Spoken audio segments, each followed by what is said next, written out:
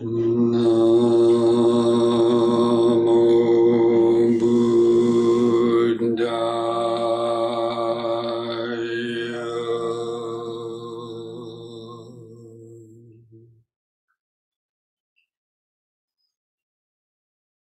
Namo Buddhaya.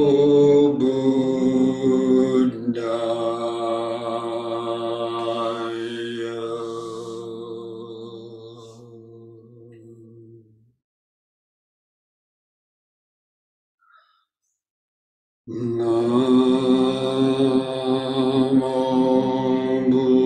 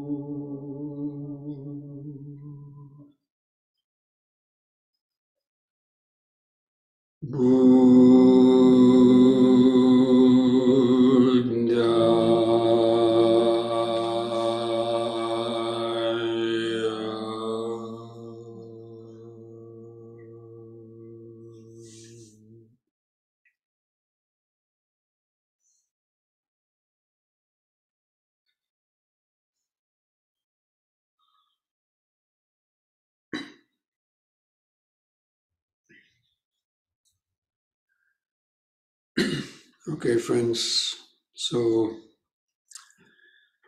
I want to continue our discussion on the practice of the meditation, and especially on the development of the insights.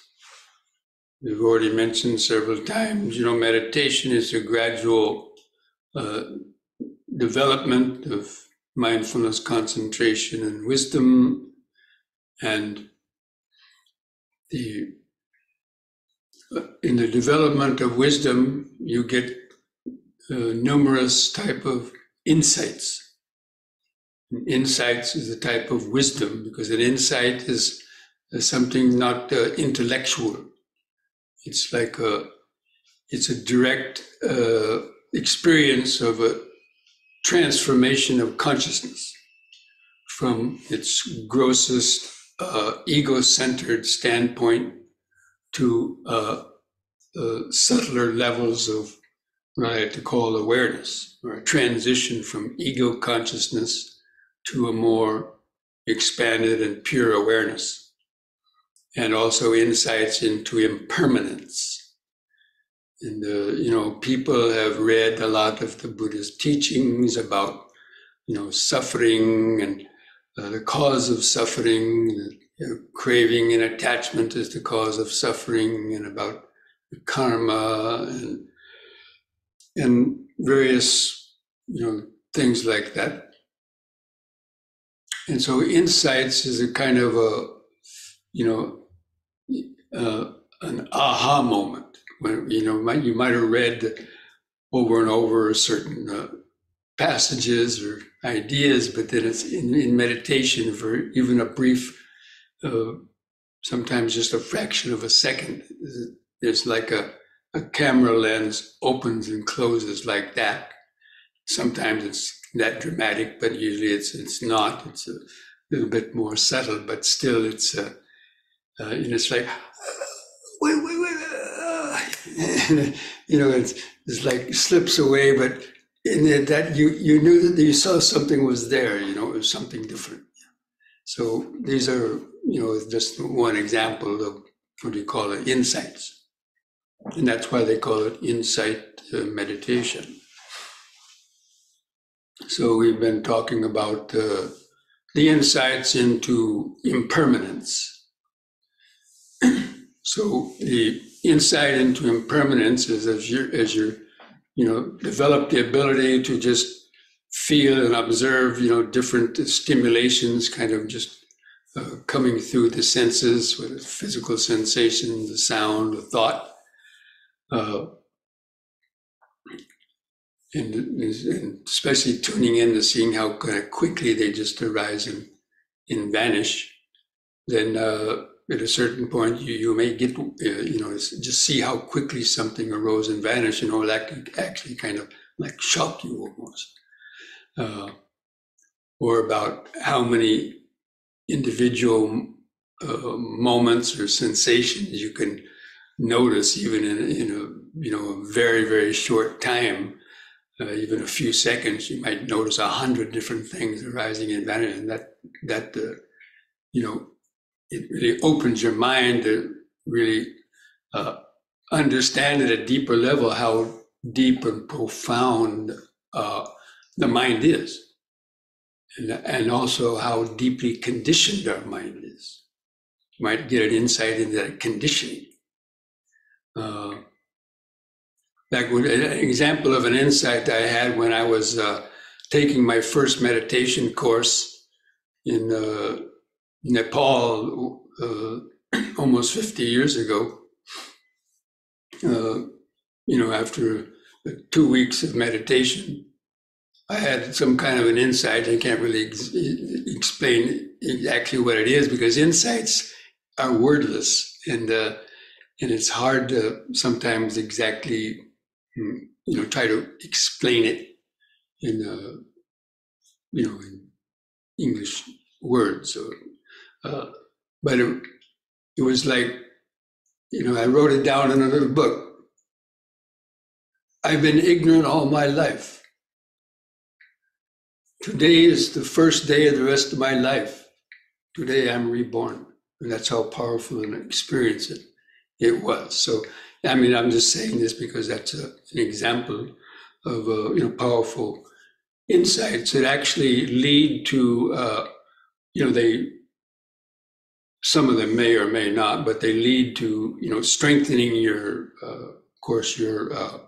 motivation, your inspiration, and your sort of determination to want to keep practicing, and also seeing the urgency to do the practice, because again, you see how ignorance has been controlling our life for so long, and the conditioning, that when you really get an insight into that, it's so many people have these kind of insights, and of course that's why there's a lot of people that are into meditation. But anyway, coming back to the practice. So, this there's 3 levels of insight. One is the insight into impermanence, or what are called the 3 characteristics of impermanence, called anicca, the Pali word, and then suffering, or dukkha, and anatta, or no self. These are the 3 main type of insights. And I just mentioned the one about impermanence. Impermanence doesn't refer to, on the external level, you reach out and knock a glass of milk off the table and spill, anicca, impermanent, right? Or as I've already mentioned, you get sick or die or accidents. But it refers to how quickly the mind moments arise and vanish. Is the deeper meaning of the word anicca. Or also called momentariness. The way our brain operates, it's, just operates similar to a computer, actually. And most of you know somewhat how computers operate. You feed data into them, and you know how fast, like a computer, Google, for example, right? I like to use the example because it's actually, you can almost see it in the mind. When you search something and you start typing in letters, usually you type 2 or 3 letters and it second guesses what you're trying to find, right? Based on that, it'll give 5 5 choices for probably what you're looking for, right? And then each time you type another letter, it narrows that down or puts new ones in. And so our mind is operating like that too. And I'm sure everyone has had that experience where, you jump to conclusions or too fast, anticipating a certain thing going to happen. So anyway, the insight into impermanence is like that. And impermanence is a very powerful, because the impermanence is usually the first one. In other words, in the Buddha, in the suttas, in many, many suttas, the Buddha said, and it refers to the 5 aggregates again. All of the Buddha's teaching is referring to the 5 aggregates, that there are anicca, dukkha, and anatta. And so the Buddha was giving a lecture to the monks. He said, what do you think, monks? Is form, feeling, perception, volition, and consciousness, are they permanent or impermanent? That means, do they just arise, last a moment, and vanish? And they said, impermanent, Venerable Sir. So then he got them to admit that they've seen things as impermanence. Then he said, what is impermanent? Is that a source of happiness or unhappiness? And he said, unhappiness, Venerable Sir. Because normally people cling on to their possessions and their youth and everything else. And when it changes, they get disappointed or unhappy. So they said, whatever is impermanent, that's not a source of happiness. So now he's got him to admit 2 things. This is where he corners him into a corner. He said, what is impermanent and what is cannot be a source of happiness? Is it proper to call that this is mine, this is me, this is myself? And they said, no, Venerable Sir. So if something, according to the Buddhist teaching, if something is self, that means you should be able to control it. And so we say this body is mine or myself, right? Can you control it? Can you say, I don't want to get COVID or the flu or any other ailment? I'm sure you can take vaccines and you can do stuff to maybe dodge it a bit, but especially in terms of old age, sickness, old age, disease and death. So we cannot control that. And your mind. Can you control your mind? Can anybody control their mind today? Of course, somewhat you can when you temporarily when you gain some concentration. But can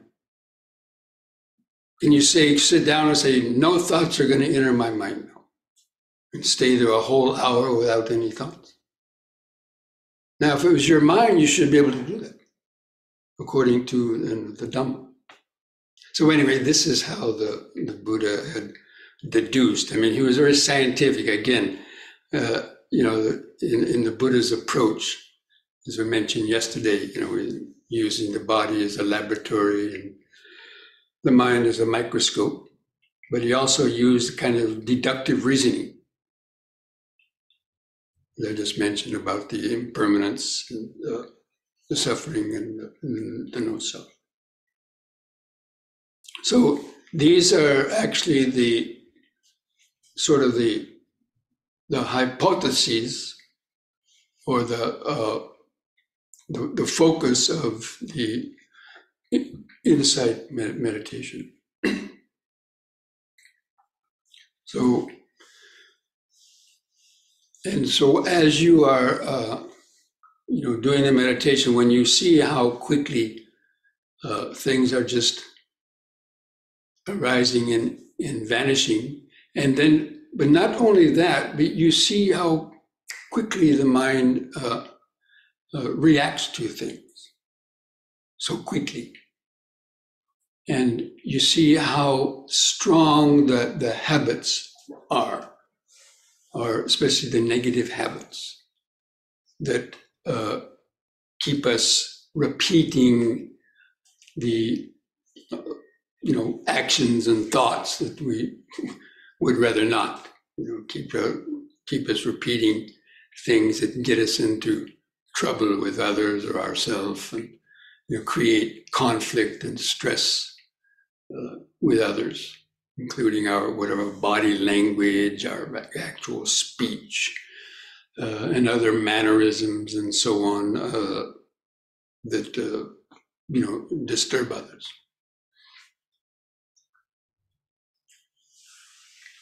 So, and you also see how that over-dependence, that we become overly dependent on sensory stimulation for our life, and having cultivated addictions, or even if they're not addictions, but just other obsessions and habits that don't really bring us what we would call any sort of spiritual benefit or any real benefit, but just waste of time, and because we don't have anything better to do.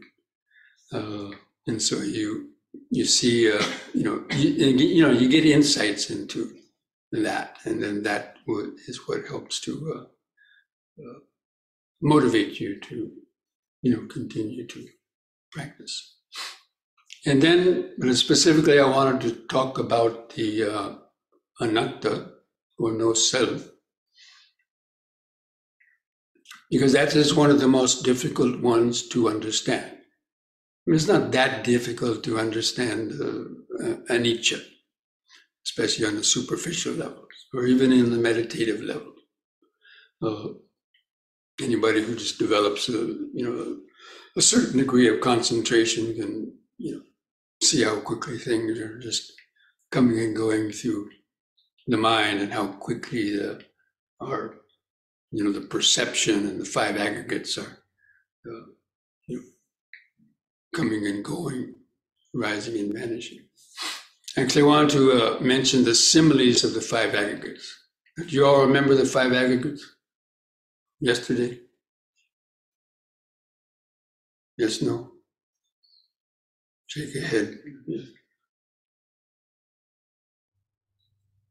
Okay, they're the material form, the feelings those form generate, the feelings, pleasant or painful or neutral feelings that the material vibrations trigger off, and then simultaneously the perception, that means the recognition of it. You look around, and I can, just out of habit and so on, I can, name and label every face that's there, even just in one quick glance, boom, boom, boom. Those are perceptions, which the perception actually causes a specific object to stand out from the others around it, so it can be clearly seen as an individual object different from everything else.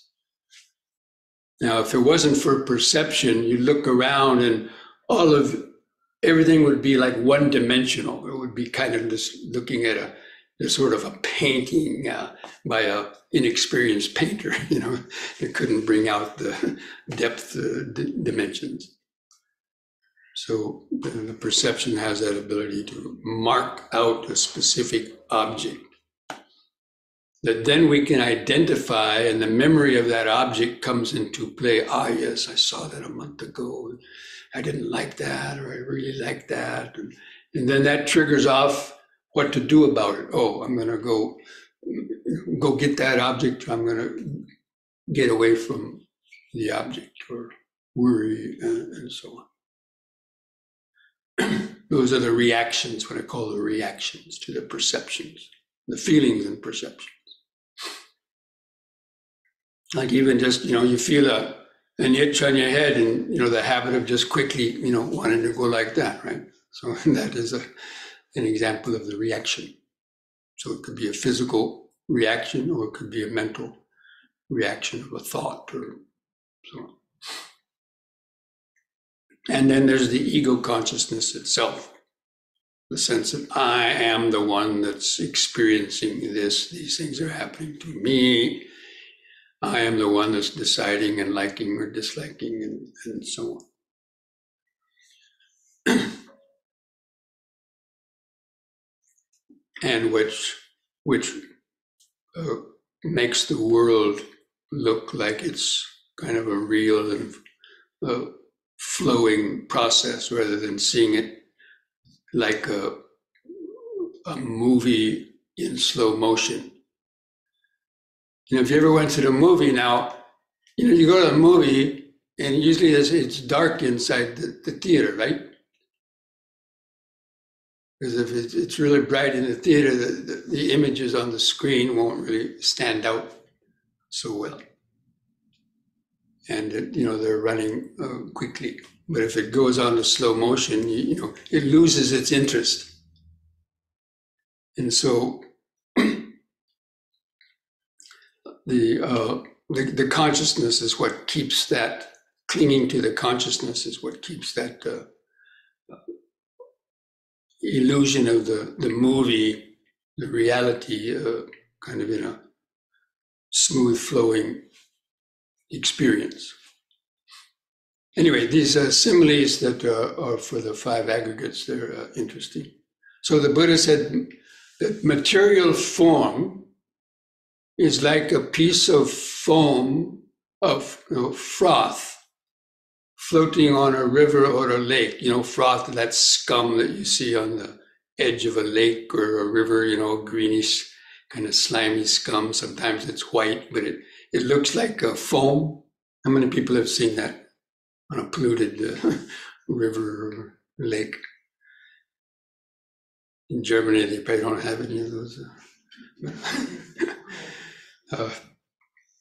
So he said, now a clear-sighted person, if they were to go investigate, now from a distance you think, oh, that's a piece of foam, styrofoam, maybe I can go and use that to, for something at home, Then, but you go investigate it, and you get a stick, and you stick a stick in, and the foam just kind of, it kind of disintegrates.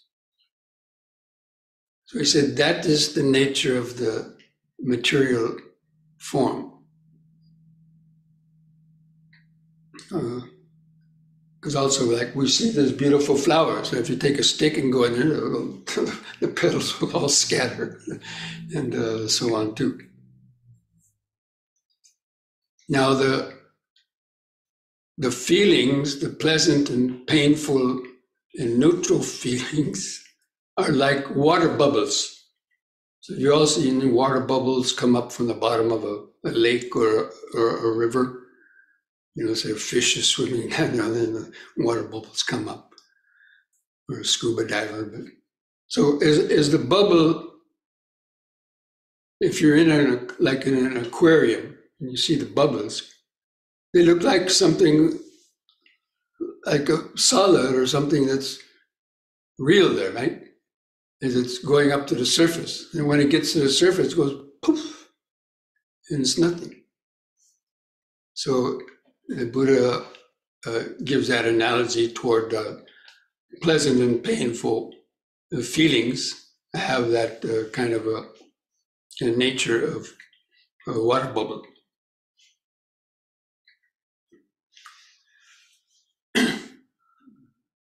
And that we allow those feelings to disturb us and so on. And then the perception is like a mirage. You know what a mirage is in a desert, hot desert? It looks like there's some water in the distance, like a lake or some water. So a thirsty man will get all excited. Oh, there's some water there, and he keeps walking, but he never gets there because it's basically like an illusion or a mirage. So in the same way, these perceptions Now again, it's coming back to the material form is just as a vibration, is an energy vibration. But yet, because of perception, it creates the idea of some real thing there that's solid and stands out in time and space. So that's similar to like a mirage or a magical illusion. And then the volitional formations or the reactions. This he likens to a banana tree trunk. How many people have seen a banana tree? Know what a banana tree is? If you peel the layers off a banana tree, it could be like an onion too, similar to that. You peel off these layers and you get it. There's no core inside. It's just air. It's an empty kind of core. There's no solid core. So when we investigate our volitional activities, we see it's just a habit that's been created. It has no essential core to it, or owner, or controller to it.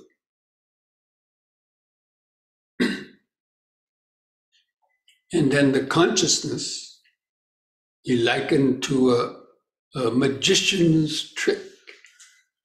So, a magician can pull a rabbit out of the hat or cut the person in half, or so many tricks, right? But there's always a trick behind it, right? There's some kind of a illusion. So this consciousness, it's giving the illusion of a smooth, flowing reality with all these things and in entertainments and so-called life. Then unfortunately, then you got even wars and world wars and the killing and everything else. But anyway, it's our consciousness basically is creating that. But more importantly, the sense of ourself. So what is no self? It's creating a self out of it. Because like I mentioned with the baby that's born, it doesn't have a sense of self when it's born. It takes several months or even 6 months, or it's a process of gradually the sense of an I starting to coalesce and get established sort of behind the eyes of a person, and then they become have this sort of concrete identity. But again, that is sort of just created. Now, when you meditate and you come to a point, this is where the insight into no self comes. When you are meditating and you develop the perception of impermanence, or you develop a deep level of concentration and non-reaction toward things, the sense of an I will start to dissolve.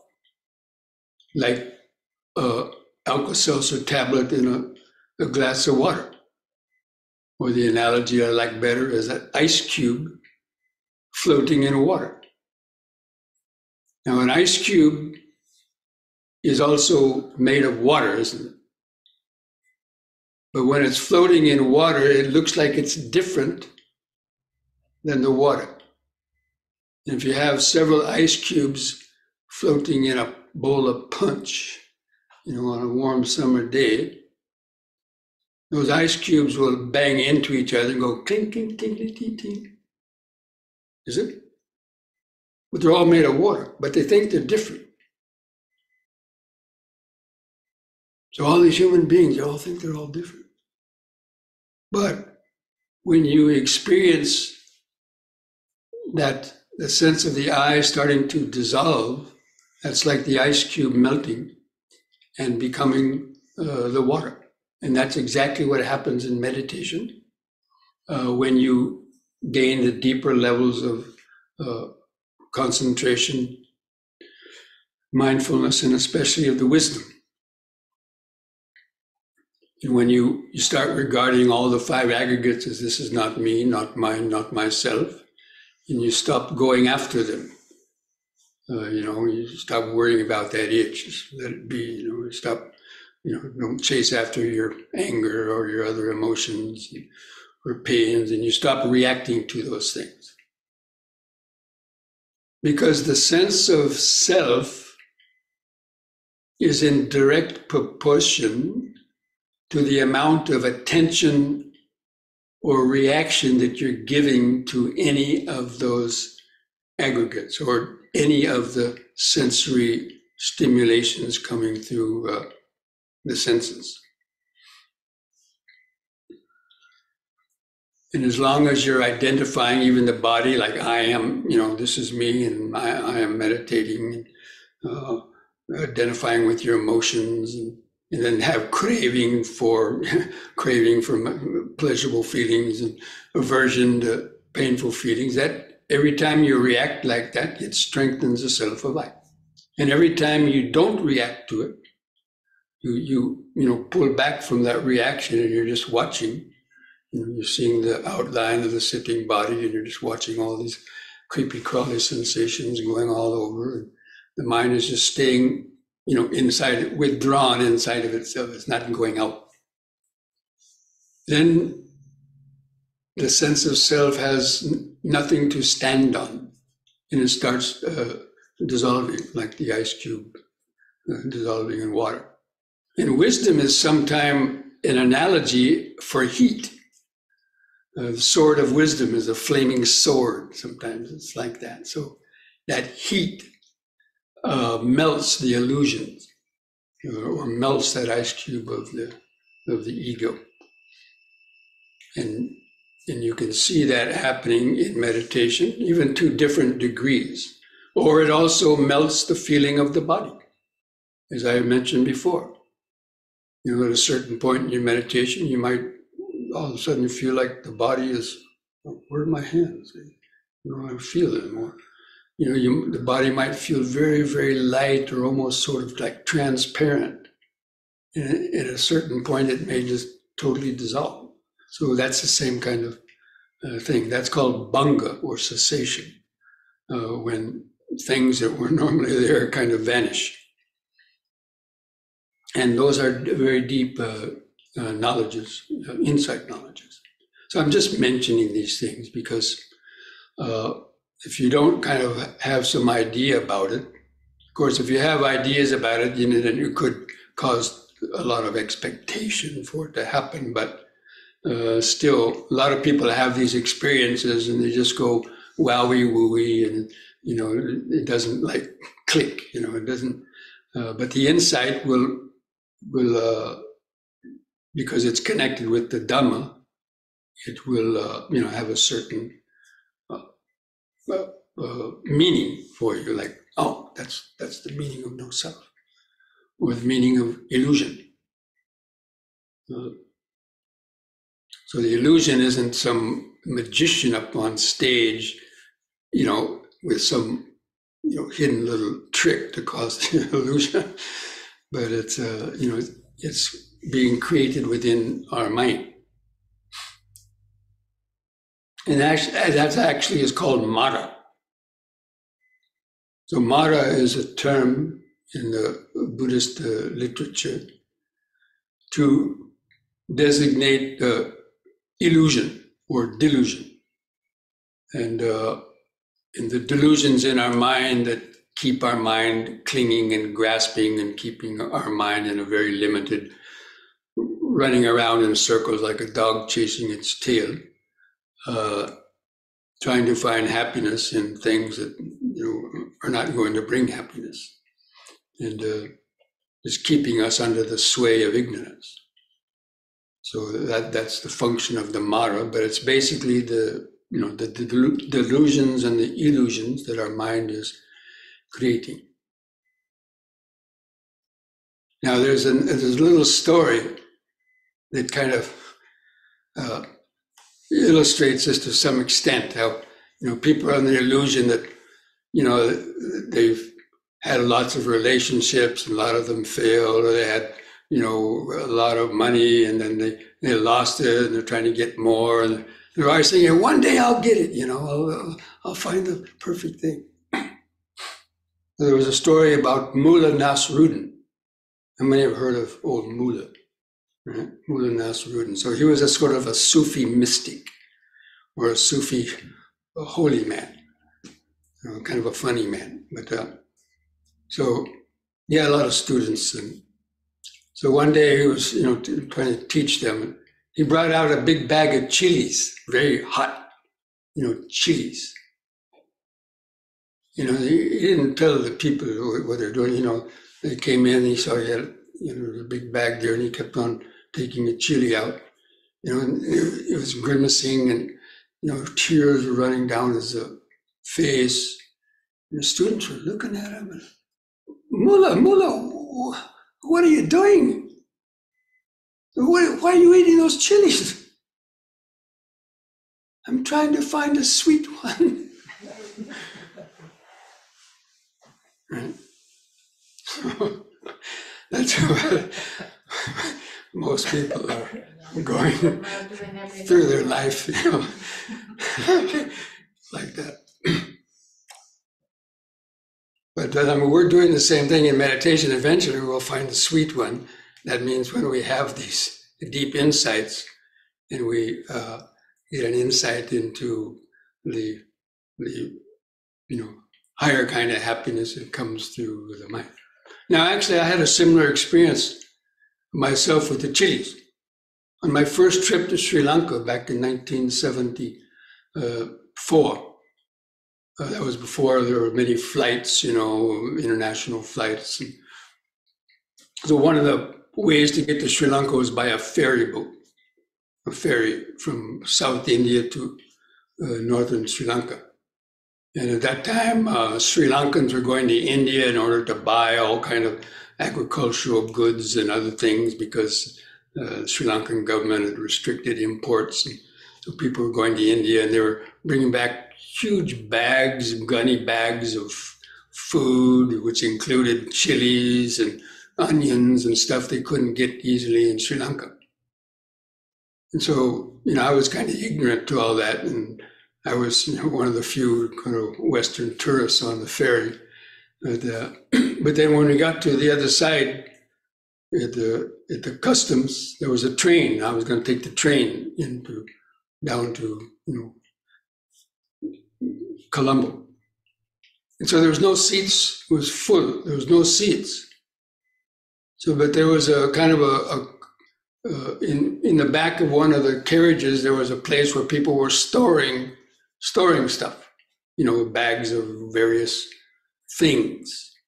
And a few people were, sitting there or finding a place to lean up and, go to sleep because there was no seat. So I found a spot near this gunny bag.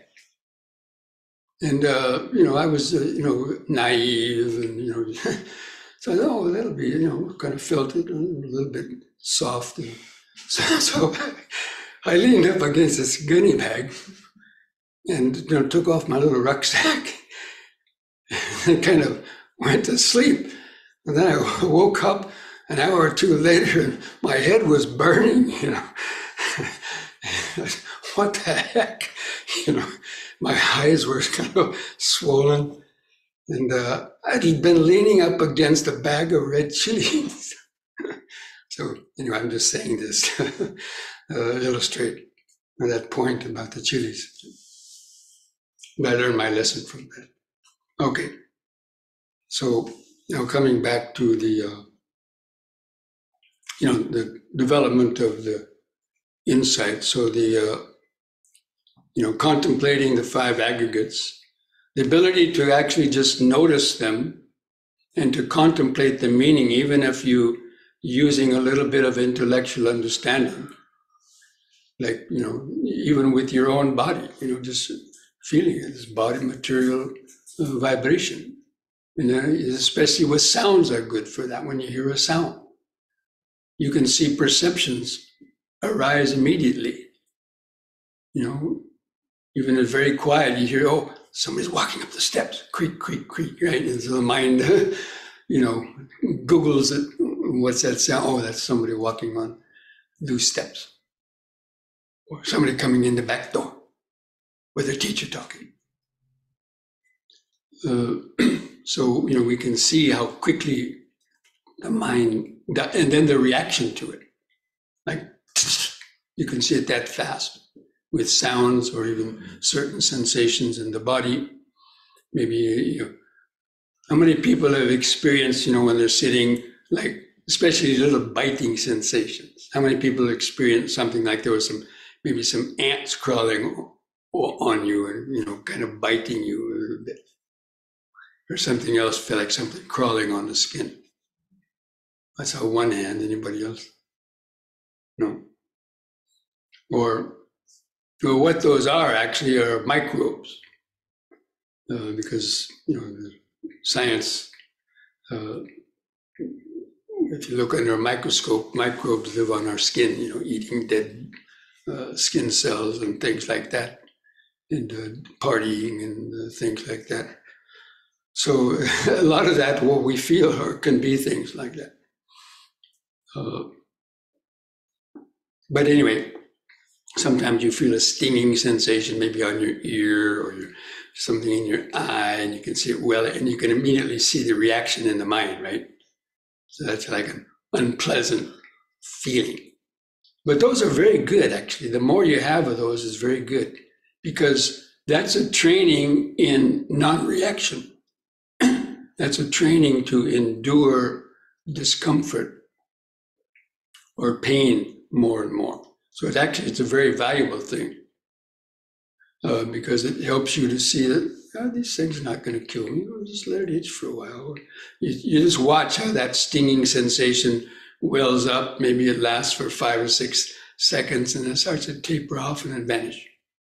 And there's something else, another kind of itch or a stinging sensation or a biting sensation, or just some other types of aches or pains, and you can see how they just arise, last a second or two, and vanish very quickly.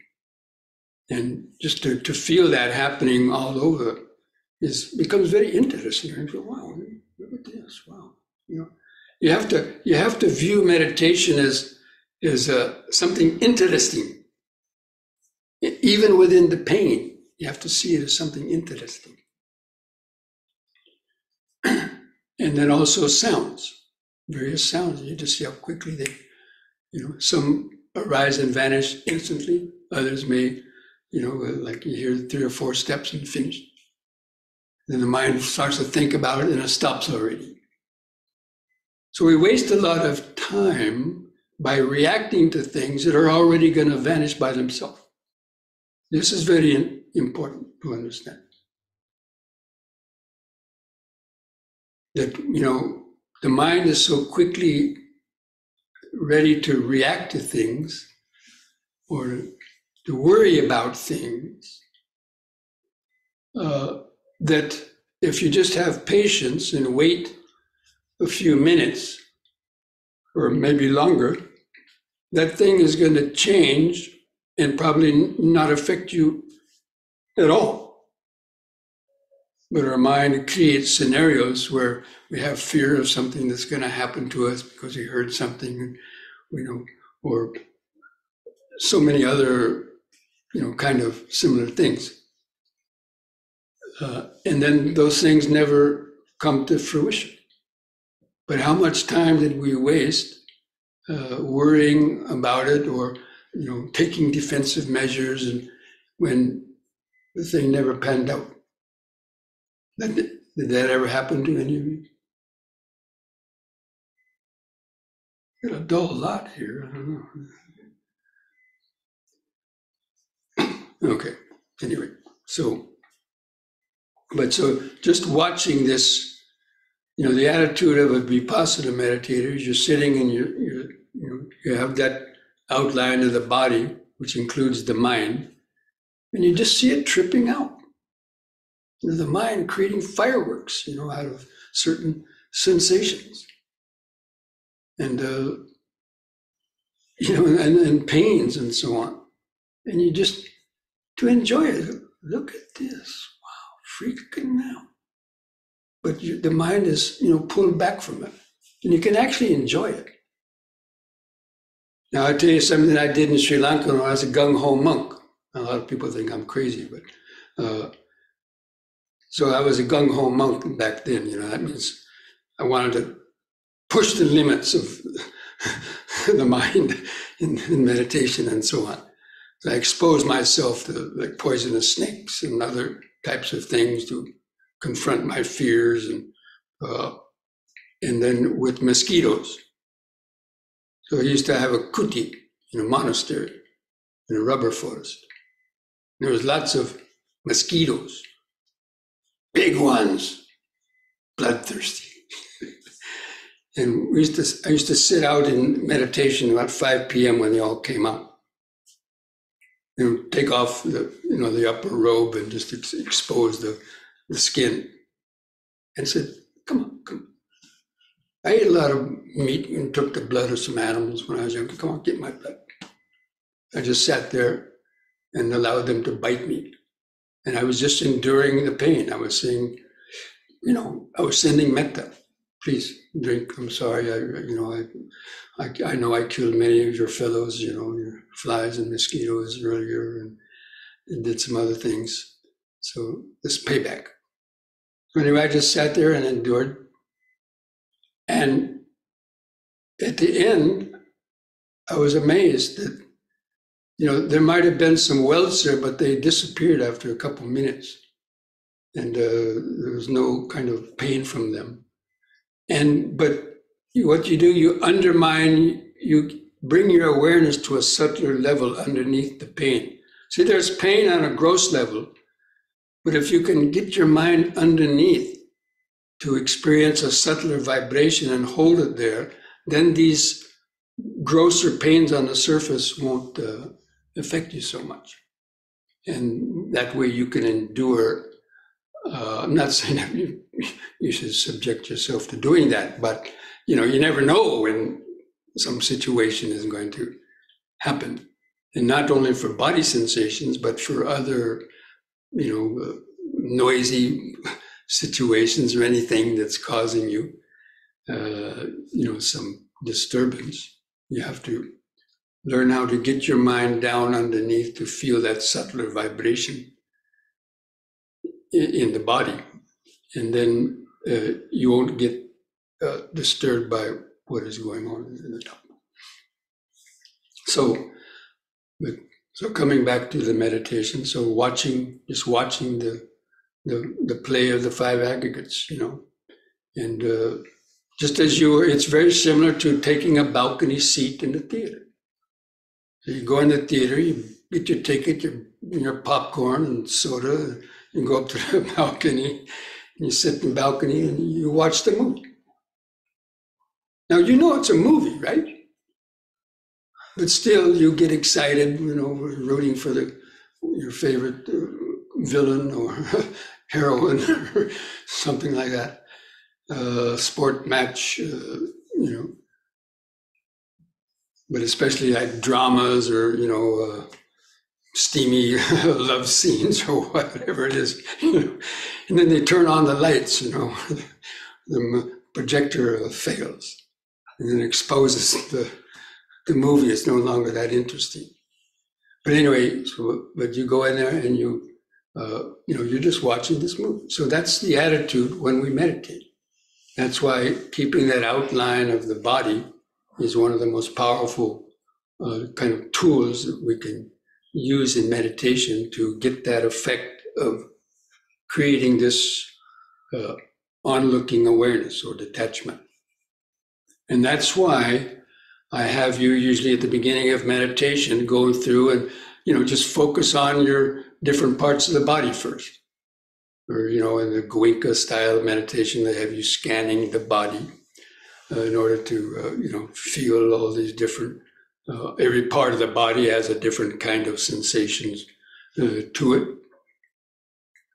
And once you can get familiar with that, or you move your attention like from the eyes and feel the face, and you're kind of going down, all the way to the toes, and then coming back, and then because of that memory of going through places separately, the computer mind weaves it into a perception of a body. that you can now simultaneously feel some sensations from. And that's a very powerful form of concentration. And then when something happens in that, you have that detached onlooking awareness. You already have that detached awareness, like sitting in the movie theater, sitting, breathing, hearing, thinking, itching, maybe a visual image in your mind is, seeing. And you just tune into these sort of mind moments, like kind of labeling or identifying mind moments or the aggregate, material vibration. That's perception. So you keep this objectified distance to it. That's the key. Most people don't reach that level because they've heard different stories and whatever, or they just haven't developed to that point. But that's really the key transition to the deeper levels of awareness, where you create this buffer zone. And of course, it depends on the strength of your concentration, but also the wisdom. That's why the wisdom is important. The understanding that comes with it. So another interesting little analogy, I'm just mentioning some of these things because even though maybe you haven't gotten to that point yet, but at some point you may have an experience and,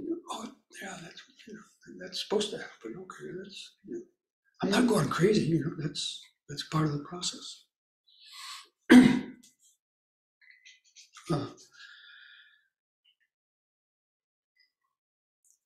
So one of a nice little, when you do have a good sense of this, sort of the outline of the body there, and the breathing is in the middle, and various things are coming and going, and even little irritating sensations, and you're just relaxed. And then there's an analogy of a spider web. So our nervous system is similar to a spider web.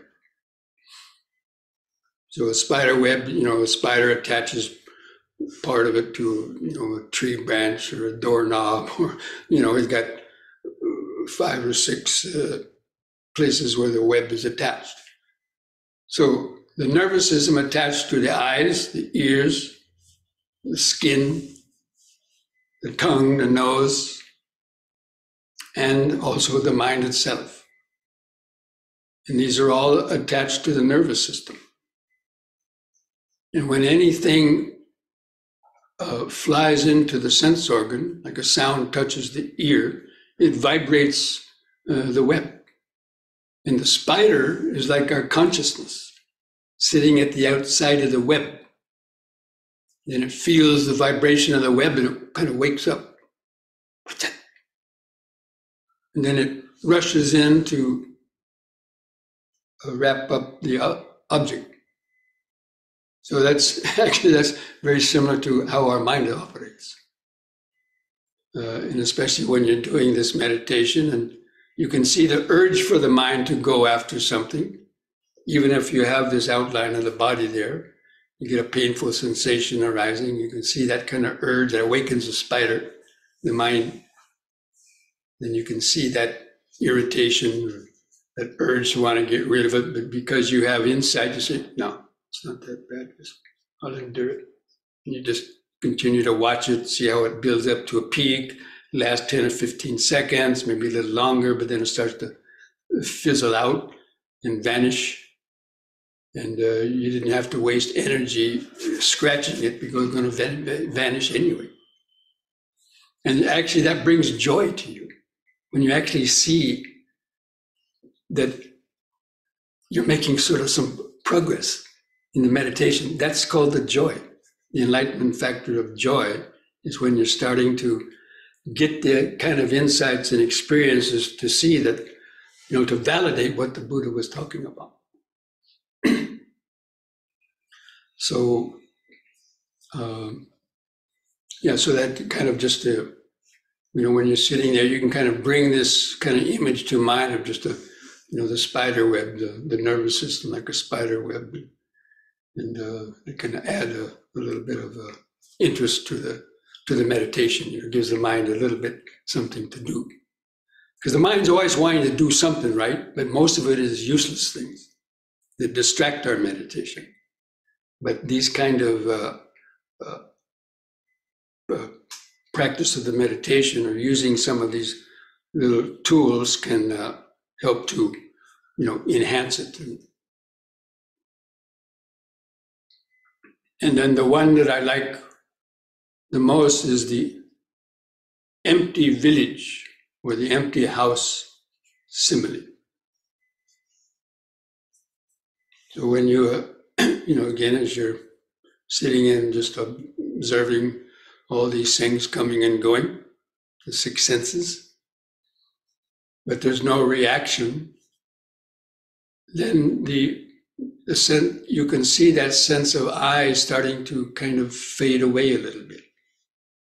I mean, it's a subtle thing, but you can notice it because you see the difference in when the mind is, as opposed to when it gets more relaxed and it's no longer, worrying about the pains or when it's going to be over or anything else. And so you can see that sense of the I kind of starting to fade away.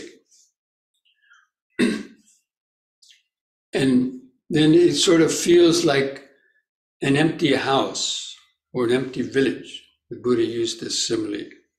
The six senses, sixfold sense sphere, is like an empty village.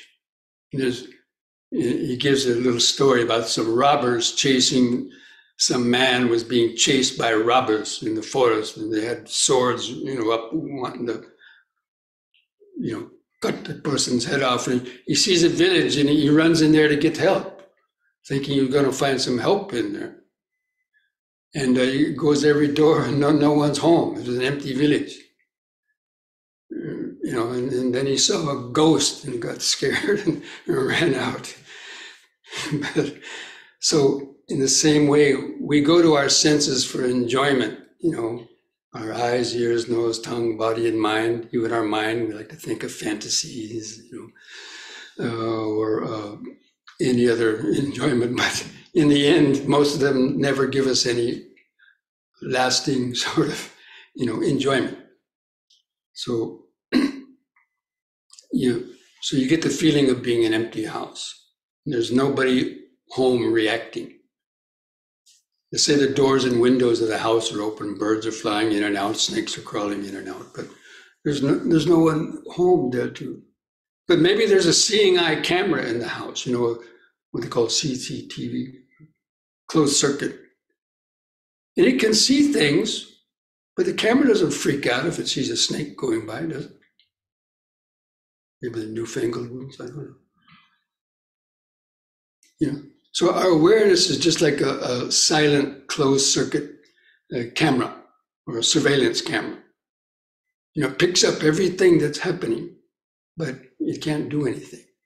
And that is similar to this stage of awareness in which the sense of the self fades away, but there's still awareness, but there's no sense of these things are happening to a me or an I.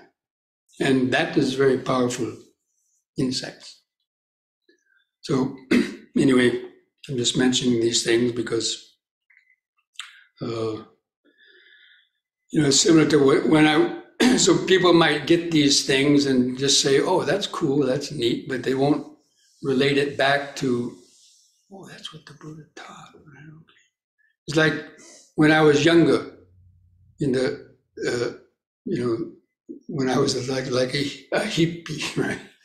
And taking psychedelic drugs. And, we didn't have any spiritual background at that time. That was before I knew anything about Eastern teachings and so on. And it was just all wowie-wooey, and even, losing the sense of the body and the self, and it was wowie-wooey. And people killed themselves from that, though. Like the examples of some people took acid on top of a skyscraper, and one person thought they could fly because the feeling of their body became so light and they were deluded that they could fly, and they jumped off the building and killed themselves. It was a very famous incident back in the 60s. And another person thought they had the strength, or he could stop a locomotive. They were high on these drugs. They were creating this illusion that of invincibility or whatever. And they stood out and, of course, got flattened and killed by a train. And there's numerous examples of that sort of thing back in the day. Or just, tripping around and so on, but not really giving any sort of spiritual insights. I mean, sometimes they did later on, but because they didn't have anything to relate them to. That's the main thing. Okay, anyway, I think that may be enough for now, but I just wanted to finish this discussion about the process of insight, because again, these are the stages that the mind goes through in getting deeper and deeper insights into, what the Buddha taught, anicca dukkha anatta, and about understanding how suffering is created through our illusions and being trapped in our karmic created habits and so on, and how we can be able to gradually cut them. And I'll talk more about that probably tomorrow. Okay, so is there any questions that came up? You can ask them, they can raise their hands. Anybody out there listening over Zoom have any questions based on that talk? How many are there?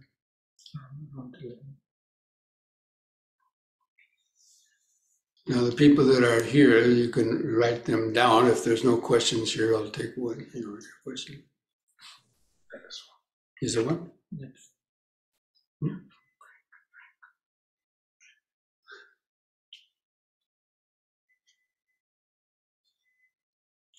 Bhante?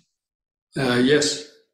Yes. I really liked your similes, and because they were very concrete and they're based on your vast knowledge and your investigation of the body of the rupa. So when you were talking about that incident, you set up your experience with the mosquitoes, let's say, and other types of sensations that for most people is a bad thing, and that's what helps it become a bad thing, because they're thinking that. And then when after a time, present moment time, you realize that any kind of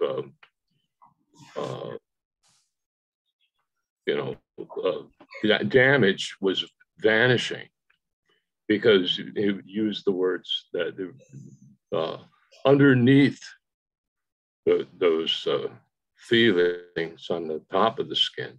So I immediately thought of iron kung fu. It's called the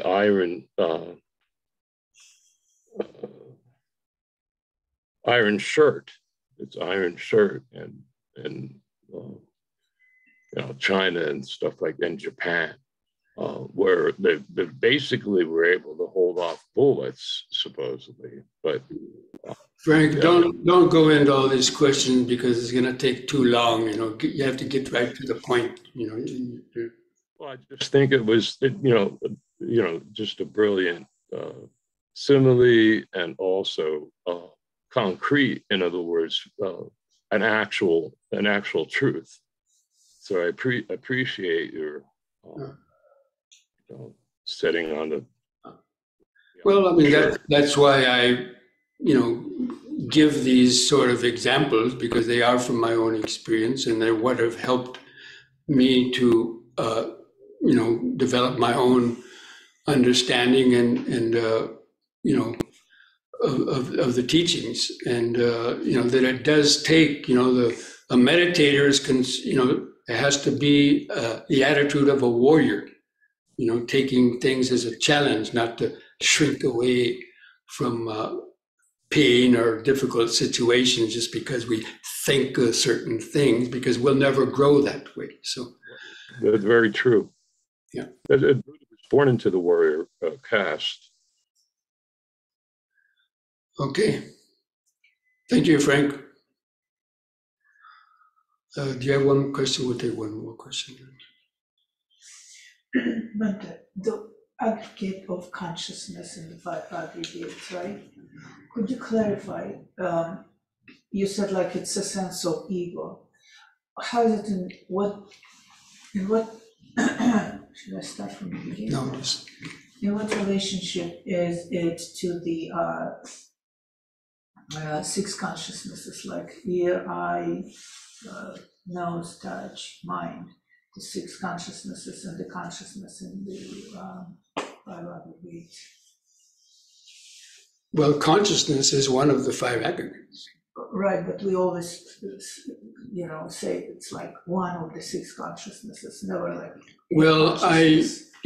actually, the sense of an eye, the Buddha gives a simile of the sense of an eye. It's like, let's say, a flower. So, you have a fragrant flower, and the petals are giving off some fragrance. The stem inside, or what they call it, pistil, whatever, different parts of the flower are giving this aroma.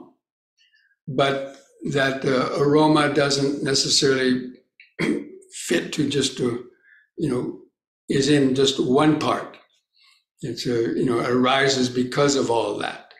So the sense of the self, when all the five aggregates are there together, the sense of the I then appears to be, real. But because it's associated with the consciousness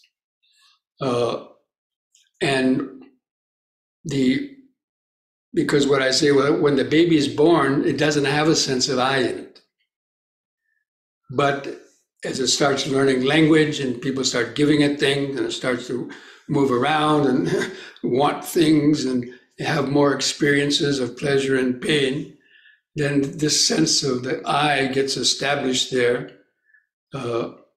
and it becomes part of the consciousness. So that's why I usually, to keep it kind of simple, because these are very deep concepts and things to understand, very deep. So we have to try to simplify them to a point where you might be able to at least get an idea. So that sense of the consciousness is the ego consciousness, because every person has ego consciousness until they become an arhat, where they die. After the time they acquire it as a baby, they have the sense of I there. So just so to keep it simple, when I say the consciousness, I use the term ego consciousness. Because if you didn't have ego consciousness, you'd already be an arhat. And you wouldn't need to practice meditation even. So, but the delusion comes from all those things together that, helps to feed the sense of I. Could you say it's a combined sense of all? Because we look at the body and that's my body. We feel a pain. Oh, that pain is happening to me. I am seeing this. As I already mentioned, I, me, and mine is behind every, thought that we have. So if that I was to belong to any of those, I would say, it's the consciousness. But in technically speaking, if you go into the Abhidhamma or other things, it may not say precisely that. Yeah, because it's always confusing. They always say there's one of the six consciousnesses, and then the five aggregates, they say just a consciousness. So I just never could figure out. No, we say eye, ear, nose, tongue, body, and mind consciousness. But it's just consciousness working through either one of those sense organs. So when the consciousness is is seeing through the eye, we call it eye consciousness. But it's the same, the source of that consciousness is the same, awareness. But when each sense organ is stimulated, then that consciousness goes out through that medium to cognize the sound, the sight, the smell, the taste, the touch, or the thought. But it's just one consciousness. Isn't that the simile of fire, like Buddha mentions, like the fire, whatever it arises from, a wood fire or like. Right, yeah, we get a grass fire, a wood fire, a dung fire, a charcoal fire, a gas fire, right? The flame is the same, but it's coming from different sources. So yeah, that could be a similar analogy about that. But it's that thing which is giving light. It's the knowing faculty. Consciousness is the knowing faculty. Without that, we're unconscious. And it is very difficult to exactly, even scientists with all their wonderful, they still don't understand consciousness or what it is, really. Not from the Buddhist point of view, anyway. Okay. Anyway, I think that'll be enough now because. Well, there is a question on the chat. Just is that right? There are two types of consciousness: the ego conscious and transcendental expanded consciousness. Well, yeah, I do mention that, but it wouldn't be consciousness at that point. I like to make the distinction between consciousness and awareness. Now, you could say transcendental. I prefer to use the term awareness rather than consciousness, because consciousness implies that you're conscious of something. In awareness, there's just awareness without any object or any sense of self there. There is awareness. And we could call that transcendental because it transcends the subject-object relationship, the duality. So we always see everything in terms of duality. There's, two sides of everything, hot and cold, black and white, night and day, male, female, all these things. So, but this is created in the mind. So when you reach that level where the mind is no longer producing perceptions and the memory is sort of cut off, that projection stops. And that's what I would call more the awareness, or sometimes it's called pure awareness because it's not diluted or polluted with greed, hatred, and delusion. Is there a word in the suttas Buddha refers to that we now use awareness? Anidasana Vijnana. Anidasana Vijnana. Anidasana Vijnana is the Pali word. It's signless consciousness. So the term consciousness is there, but a signless consciousness. I mean, it doesn't leave any signs. There's no sign to it, like eye, ear, nose, tongue, body, or mind, or this or that. And the word for consciousness in five aggregates, is it vijnana? Vijnana is used in all those terms, yes.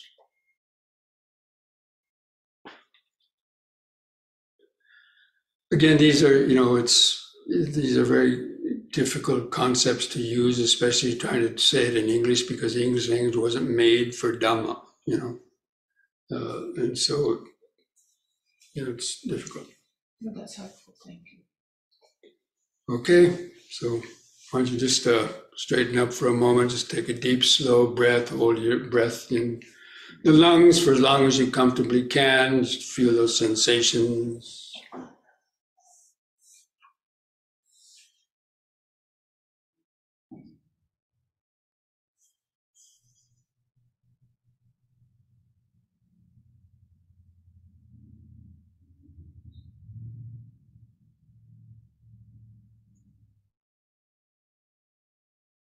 You can follow the out breath down to the in to feel that last bit of air go out of the lungs, and pause there for a couple seconds without any breath.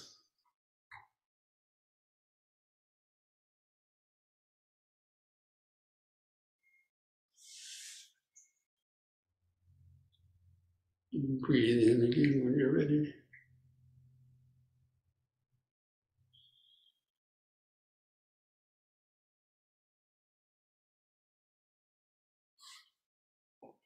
Okay.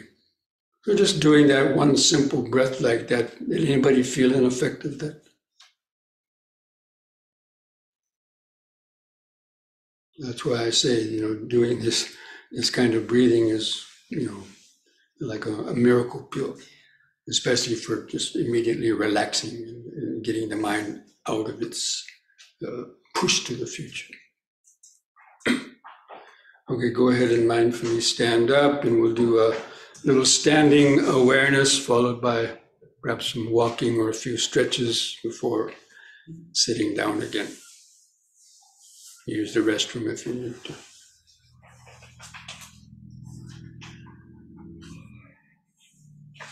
Try to keep some of these things that I was talking about in your mind, and